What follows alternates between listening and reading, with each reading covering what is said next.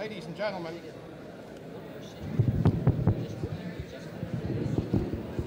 I don't know if this works here. Could we have your attention for a moment now?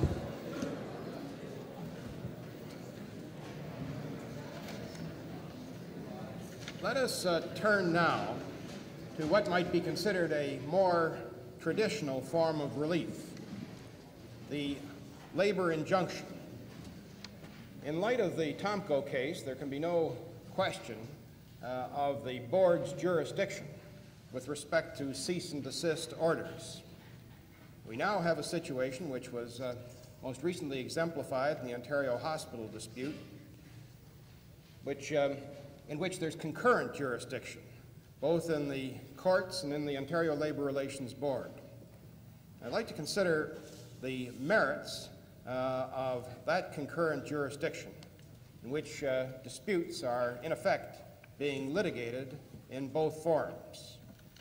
In cases where a party has had its case litigated in one forum and failed to obtain injunctive relief, should such a party be precluded from pleading its case in another forum? Discussing generally the question of injunctive relief, I'll turn first to Paul Cavalluzzo.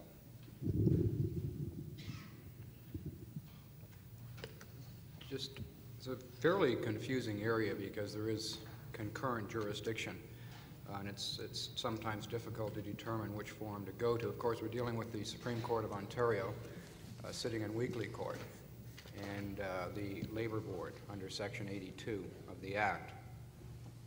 Now, before we deal with the differences in procedure, I'll deal with it in a minor way, as well as the differences in jurisdiction. It's important to recall that this is a fairly new remedy to the Labor Board. Section 123, which is the cease and desist order in the construction industry, was just given to the board in 1970, and of course, in respect of all other industries, the power was given to the board in 1975. Now, in dealing with very briefly with the differences in procedure, first, the Labor Board under Section 82.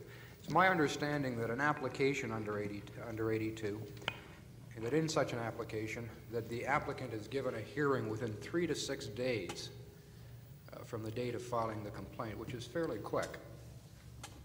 The case is proven by viva voce evidence, and if the board issues a direction, of course we're dealing with unlawful strikes and unlawful lockouts. If the board gives a direction, on its own motion, it'll file that order or direction in the Supreme Court of Ontario, and it becomes enforceable as a judgment of the Supreme Court of Ontario. The other form, of course, is the weekly court. Now, the weekly court situation is a little more complex because you're dealing with two kinds of situations. The first is where Section 20 of the Judicature Act applies, and the other situation, of course, is where it doesn't, and the injunction is obtained much easier. Now, Section 20 defines a labor dispute, and in order to get an injunction in any labor dispute, you have to comply with all the conditions of Section 20 of the Judicature Act. There are very stringent procedural restrictions put on the applicant in such applications, and the key one, obviously, is the question of police assistance. In order to get an injunction in a labor dispute, the court must be satisfied that reasonable efforts to obtain police assistance have been unsuccessful. If the applicant can establish that there is no labor dispute, that the applicant is completely divorced from the dispute, then the ordinary principles apply and it's much easier to obtain. Now, quickly dealing with the differences in jurisdiction. When do you go to the court? When do you go to the Labor Board? It's a fairly complex area, but I think there are two simple rules that you can keep in mind in attempting to distinguish between the jurisdiction of both bodies. And the first one is that the Labor Relations Board will not restrain picketing in connection with a lawful strike. They've clearly said that in the Canteen of Canada case. We have no remedial authority to deal with picketing if it's in connection with a lawful strike. For example, you have a lawful strike, and the picketing is done at the site of the employer, and there's a lot of violence on the picket line, there are other breaches of the peace, etc., the Labor Board will not deal with that picketing. You will have to go to the Supreme Court of Ontario. And of course, you would have to comply with the restrictions of Section 20. The other general rule or rule of thumb is that the board will restrain picketing under 82 if it's done in connection with an unlawful strike. So that here's the area, picketing in relation to an unlawful strike. Here's the area where you have concurrent jurisdiction, and you're going to have to make the decision as to which form you're going to. And it seems to me that the choice of form will probably depend in most instances on where you feel it'll be quickest, you'll get the quickest remedy, and where you'll be assured of getting that remedy. And it seems to me that that depends on whether Section 20 applies. If I was the applicant, I've never been an applicant in one of these cases, if Section 20 applied, I would go to the Labor Board.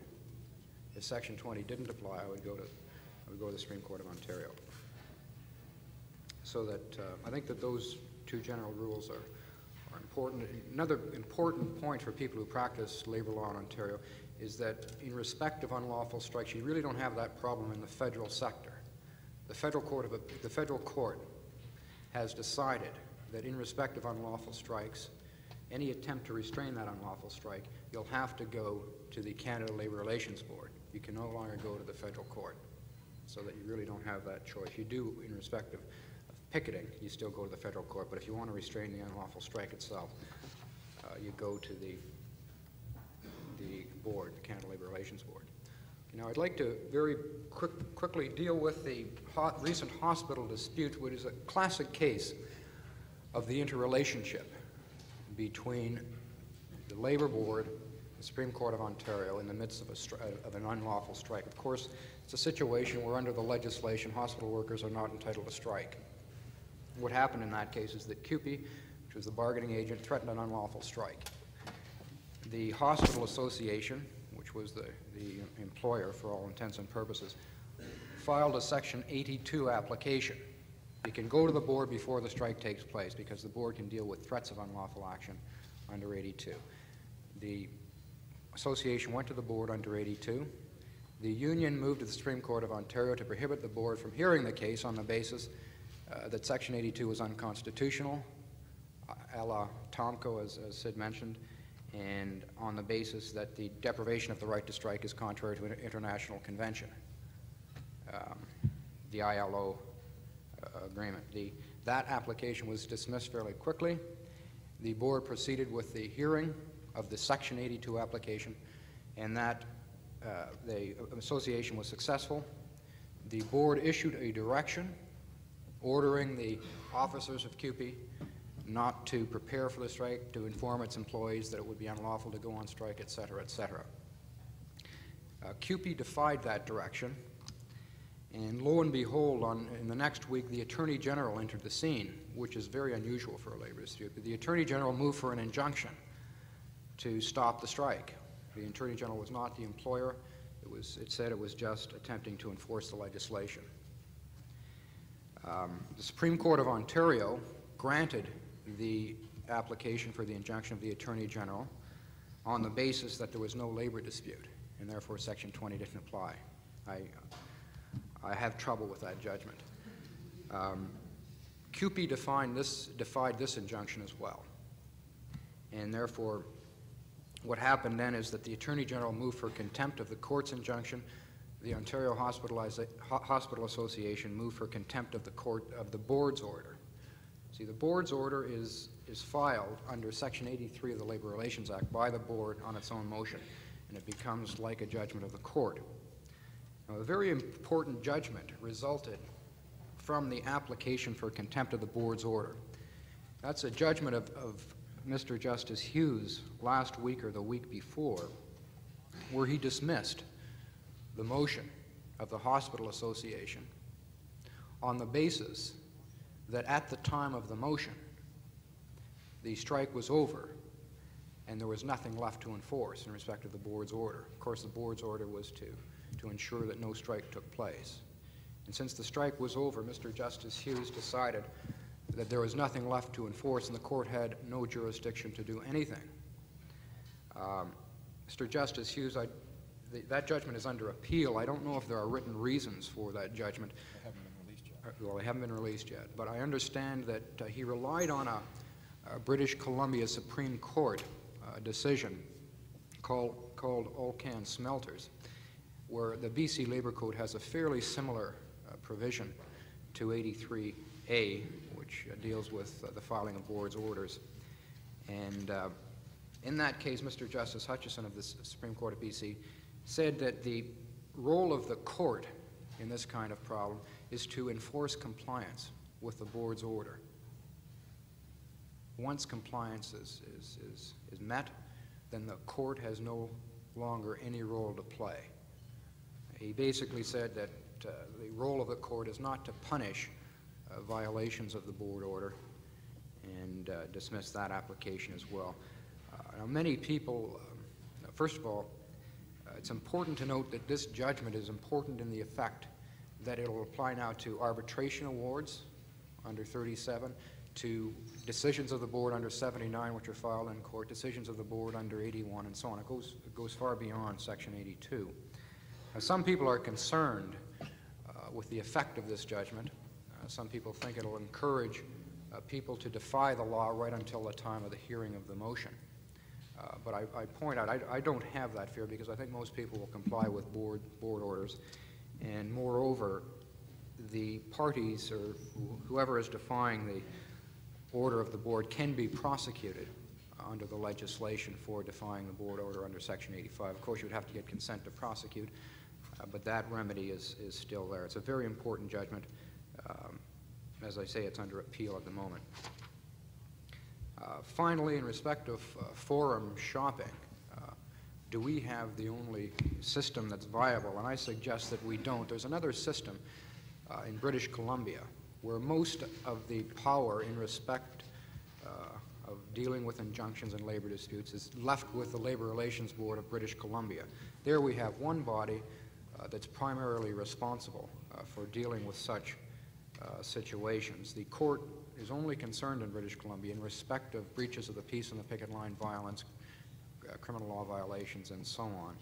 And it seems to me out there in British Columbia, the jurisprudence in respect of this kind of problem is more coordinated, coherent, and so on. And it seems to me at the present time, under Section 20, we have many irreconcilable decisions from the court. And the reason for that is that most of these applications are only heard in the high court level. They never reach the Court of Appeal, usually. And the other thing is that these matters are heard very quickly in a couple of days. There is inadequate preparation in terms of the evidence, the argument, and so on. So that British Columbia has another way, and in my view, it's probably preferable. What's the board's authority with respect to contempt, Paul? Well, the board's it depends on what kind of contempt. My understanding is that if, for example, if a witness is in contempt of the board proceeding, that the board, on its own motion or an interested party, may move to the divisional court to enforce any order of the board. In your view, would the board have similar authority in connection with a violation of one of its orders, a cease and desist order in particular? In the hospital case, it was the Attorney General who intervened. Let's suppose that one of the parties went back to the board and said that this order is not being complied with. Could the board then refer the matter to the divisional court on a contempt application? I don't know where the board would have any jurisdiction to deal with that, because before you get to the board, you would have to find some mechanism to get there, and I assume that you would try to get there by way of 79. But 79 only deals with contraventions of the Act, not necessarily contraventions of board orders. So I think the board is left perhaps in a quandary there. You have the summary, or not the summary, but the summary conviction procedures of Section 85 that deal specifically with contravention of board orders. But it seems to me that something is going to have to be done, because I think the court has taken the view that certainly in their own, if it was their own judgment and the person had complied with the judgment by the time of the contempt motion, the court would have done something. And I think the court has perhaps correctly taken the view that it's not for us to protect the processes of the board. It's for the legislation to confer that kind of power on the board. And perhaps that's the answer, some kind of legislative amendment. Don? Well, just picking up on that point, it may be that legislation is required, but one of the time-honored functions has been not to just judicially review inferior tribunals, but to lend its enforcement powers to those inferior tribunals so that their awards and decisions are enforced and complied with. And I think there's reason to be concerned in the circumstances that in the circumstances of the Ontario hospital dispute. Does it apply in any situation other than in a cease and desist order?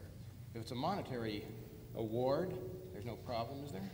Well, there's no problem. Suppose that you ultimately get the point where a seizure of assets takes place. The same as an execution pursuant to a judgment.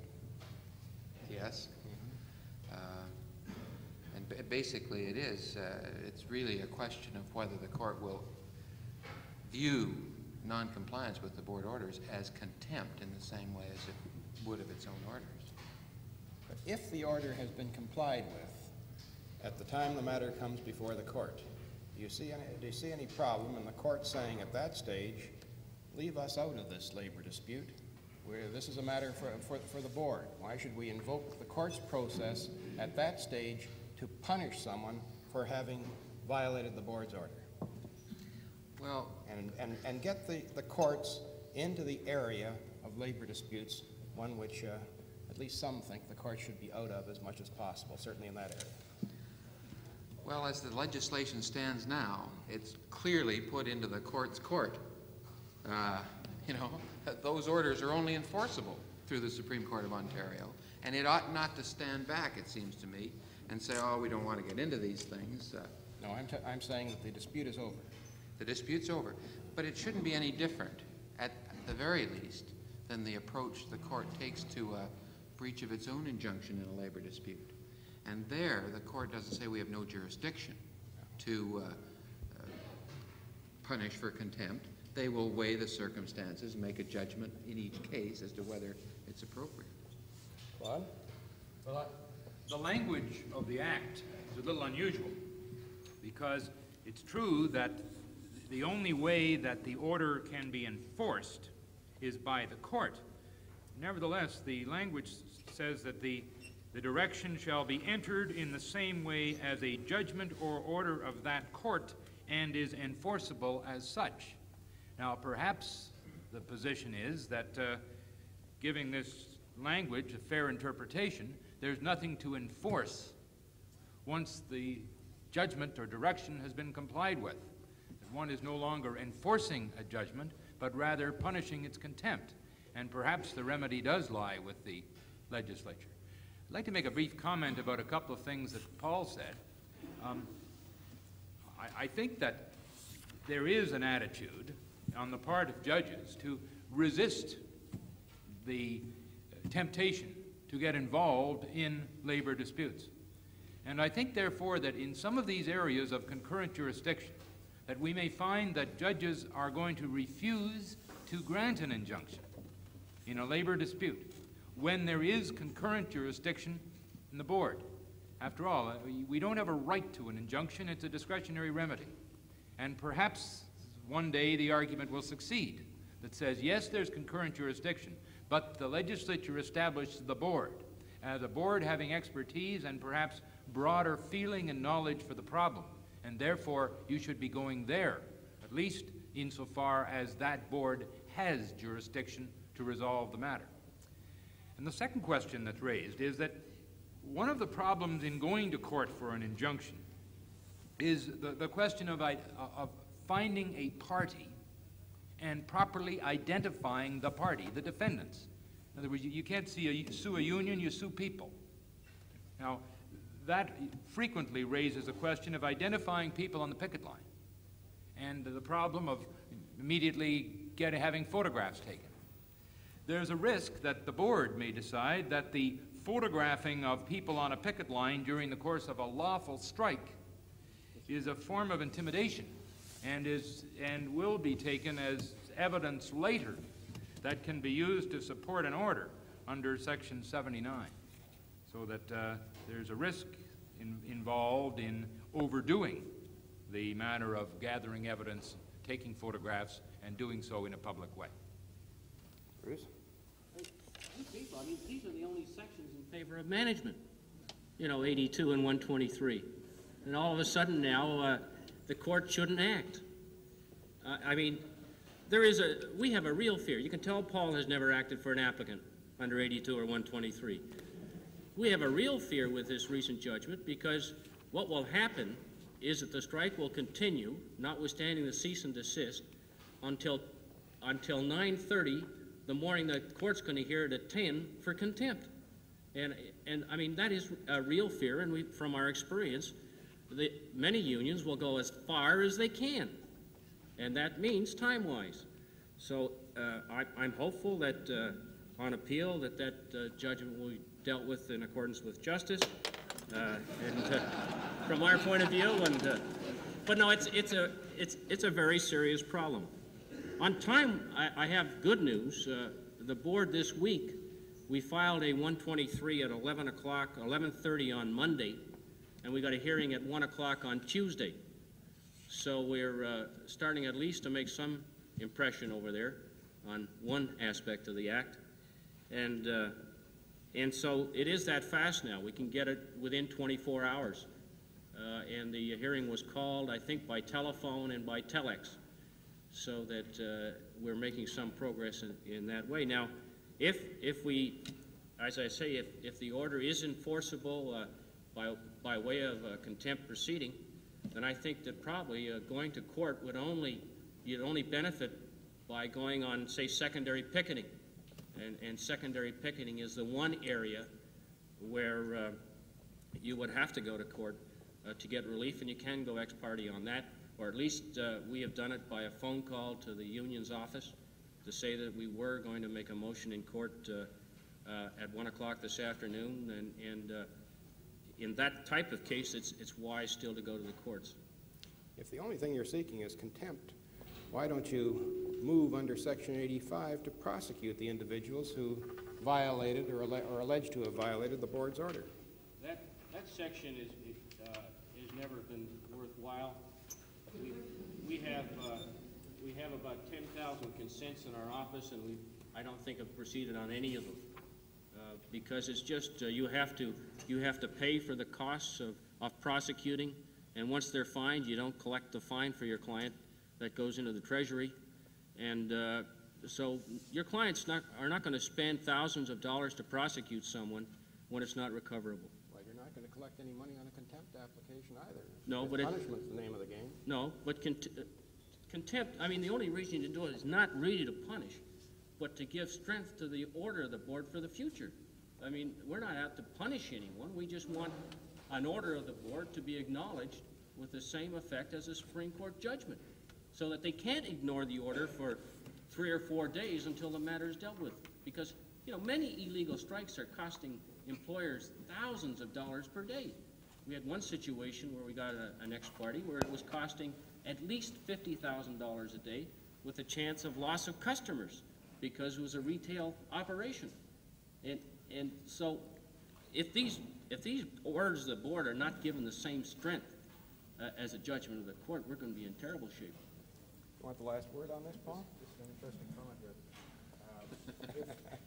If Bruce is saying that by going for contempt that your purpose is not to punish, then it seems to me that the board in Kmart issued compensatory damages. It was not trying to punish the employer in that case. It was just trying to do what Bruce would be trying to do in a contempt application, and that is to enforce the legislation and make sure it's effective. Well, it is a little different there. I mean, we're talking about the enforcement of board order, not the legislation. Ladies and gentlemen, there are a number of other questions I have on this series of questions that were handed to us by your committee. But rather than deal with them, I propose now, with the time remaining to us, to call for questions from the floor, see what the issues are that may have arisen either out of what was said here this morning or earlier.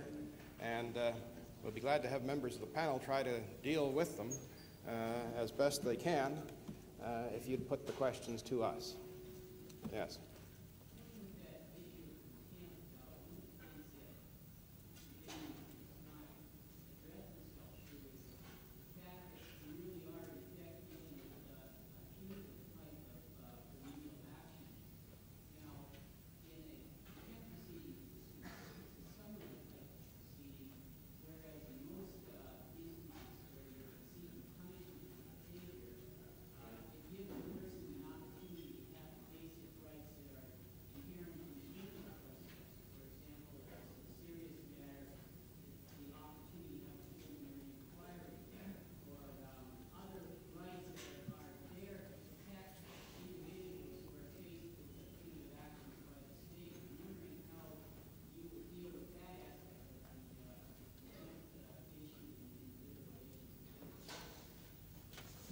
Well, I mean, the person's rights to engage in whatever activity they were engaging in, those rights were determined by the board at a proper hearing before they issued the order.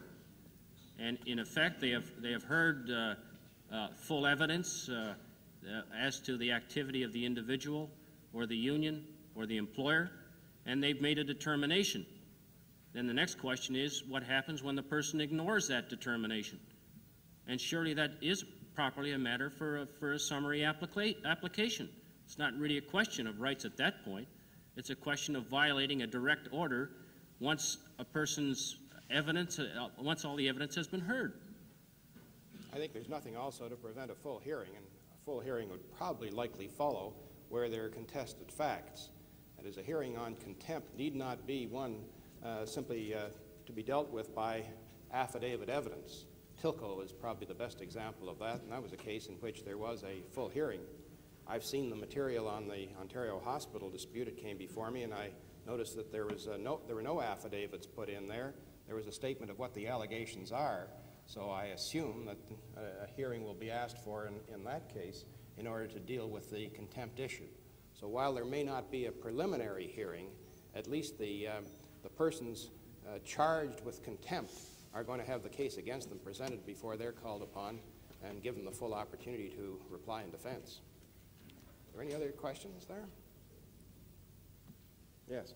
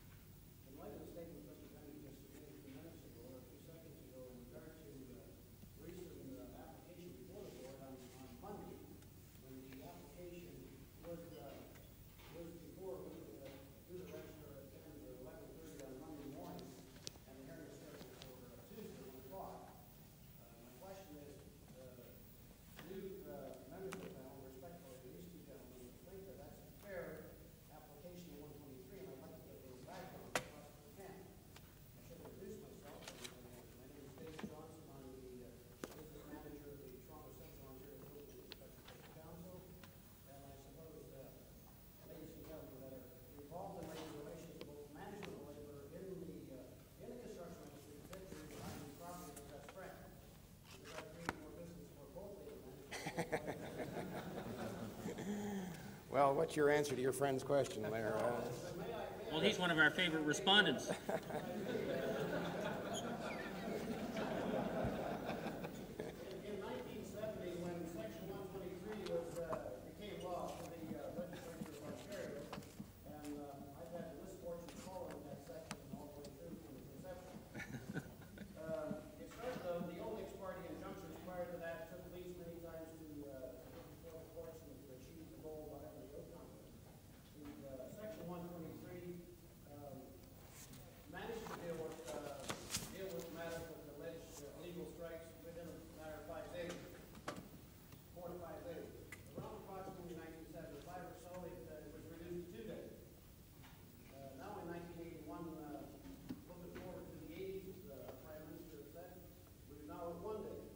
Jet age. What my concern is a legitimate one from what I said, and I like to put it to the council said earlier. The council, the Building Trades Council from 1970 to today has not had one cease and desist order issued against the council. There has been literally hundreds of applications. The reason why there has not been an order issued is that we've always managed to resolve the matter between the parties, or indeed our legal firms that managed to resolve on our behalf. What I'm concerned You about removed the picket line. Why don't you tell the truth?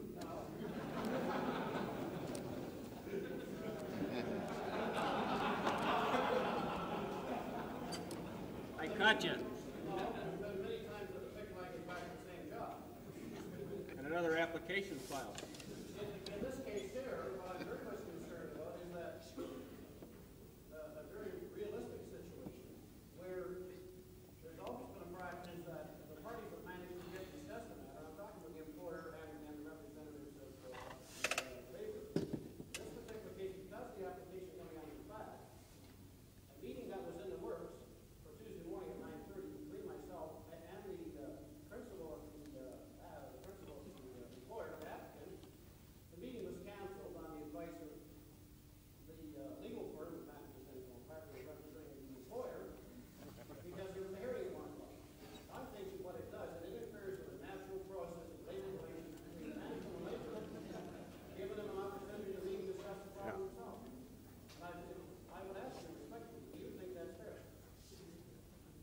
more properly, perhaps not a question of fairness, but it's a question of the procedures that have been adopted. And I take it the objection now is that the board is moving too quickly.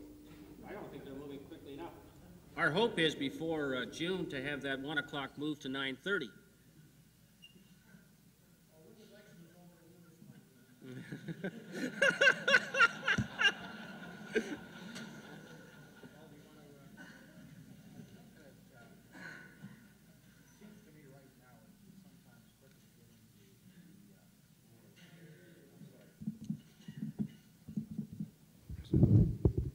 Sometimes now it's quicker to get into the labor board than it is into court, and that it causes real problems for a labor lawyer in terms of preparation, because you're usually talking to witnesses during the hearing as the hearing is going on. It makes it very, very difficult. But what I think the board should do, if it's going to have quick hearings, and obviously there's a problem, and the problem has to be dealt with, and I'm not adverse to having quick hearings. But what I think the board should be more effective in is in terms of trying to settle the matter.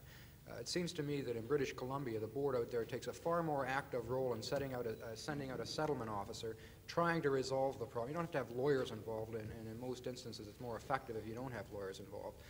But get a settlement officer out there, get the parties together, try and resolve the dispute, and the hearing date is sometimes an encouragement to the parties to have the matter resolved by the time of the hearing, so that I think if the board is going to play this kind of role, which it's obviously undertaking, then it should be more effective in terms of trying to settle the problem prior to the hearing date. The Tomko case is the last case I argued in the Supreme Court of Canada, and I recall that in that case there was a complaint of an unlawful strike. The board appointed an investigating officer. He called up the business agent on the telephone, asked him if the men were still picketing this particular plant.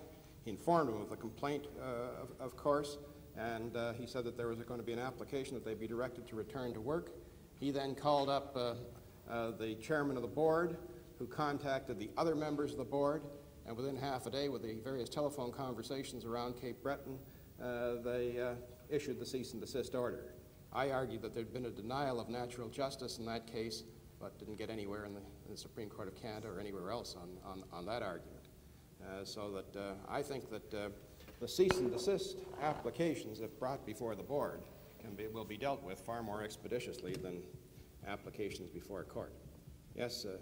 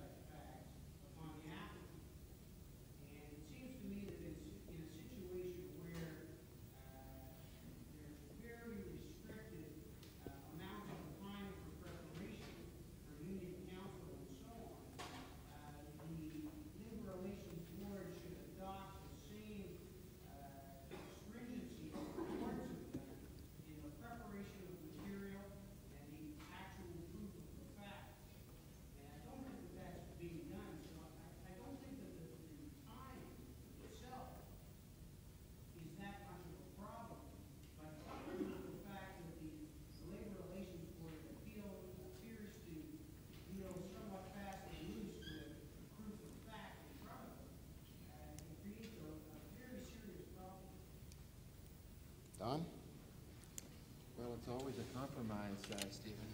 If there's going to be fast remedy, some shortcuts have to be taken. And, I suppose that's where the role of counsel is most important. The board's got to be able to rely upon the counsel appearing before it, fairly and accurately stating the facts in these summary applications, and it tries to do so.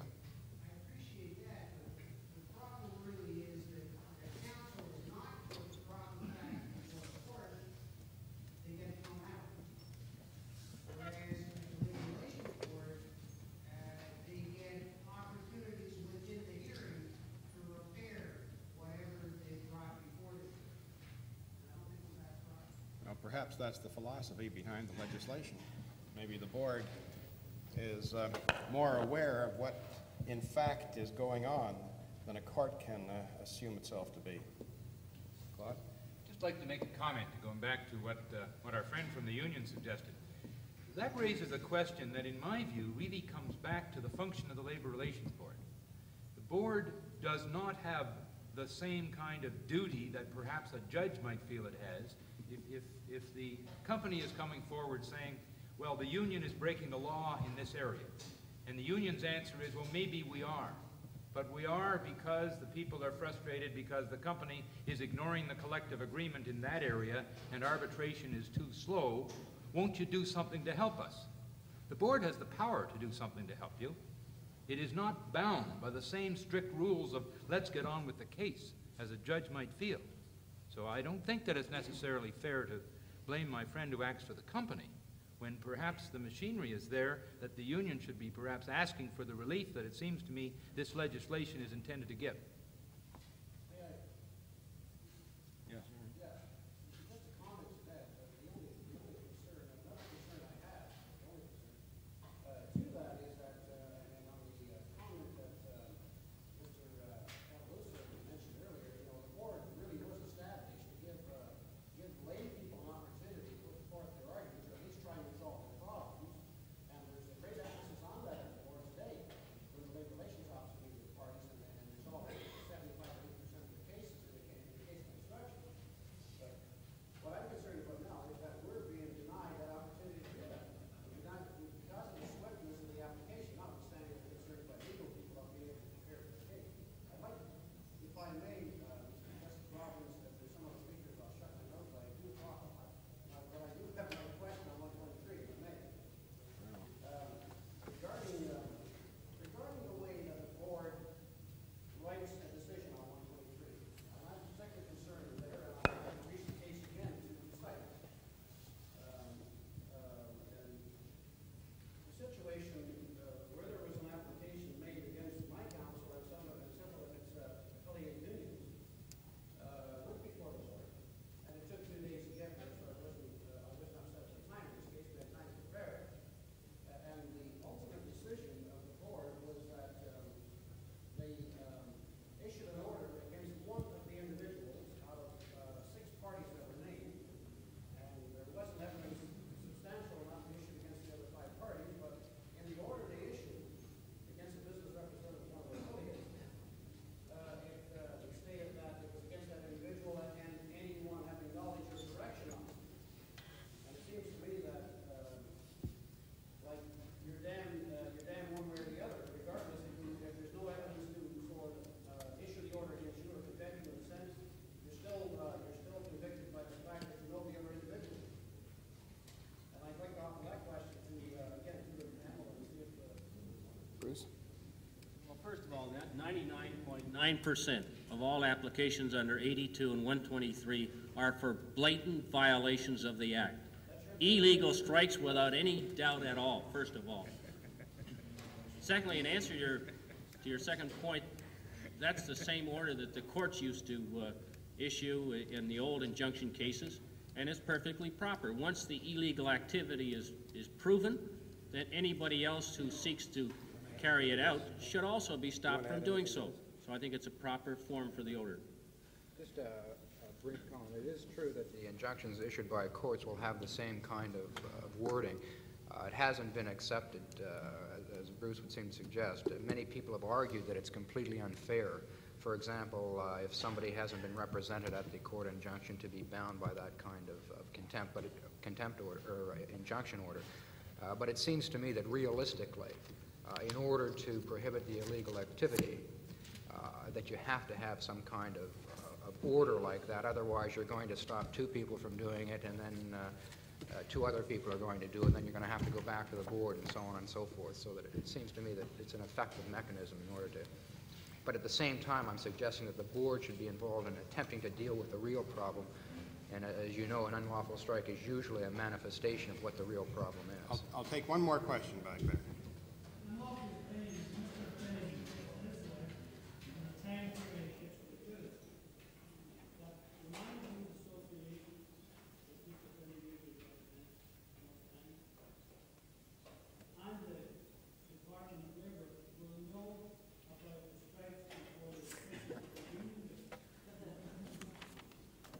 I think perhaps we can continue this discussion over lunch. Thank you very much, ladies and gentlemen.